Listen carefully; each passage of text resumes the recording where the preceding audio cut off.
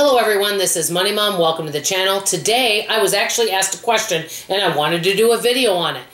Can you or can our family, when we retire, could we live off Social Security alone? Let's get started and talk about it. Neither my husband or I receive Social Security, and as a matter of fact, we're both going to wait till we're a little bit older to receive Social Security benefits. So I want to share that first. Can people live off Social Security alone? Yes, I do think some people can. And as a matter of fact, I know some of the subscribers on this channel have, and they've shared some things in the comments below. I think it depends on so many factors. I do know this because I did research this. They say that the average Social Security payment alone only takes care of about 40% of your expenses. It was never intended to be the primary resource for expenses. So I want to say that. Do I think that people could live off it? I think it is possible, and I've mentioned this before, and I did a little research on this too. I think that it depends if you rent or own a home where you live.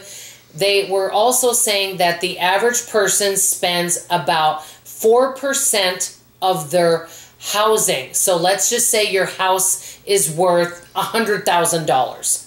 That the average person should set aside 4% of that in a savings for home repairs. So that would, be quite a bit. So it depends on how much you're getting for Social Security if you'd have enough money to pay for that, even if your home is paid off.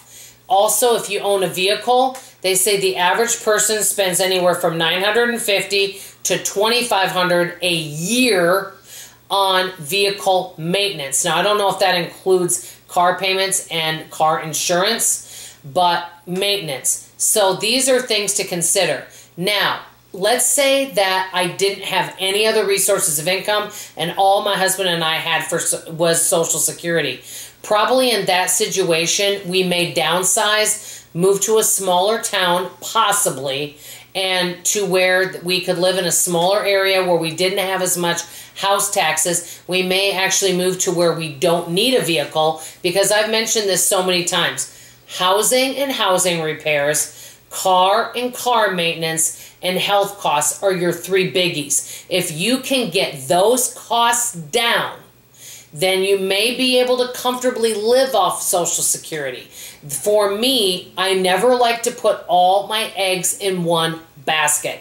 I like having several resources of income, and even, let's say I retire at age 70 where I don't want to schedule anymore, I still want to do something part-time and be able to have several resources of income, so if one well dries up, I have something to back up on.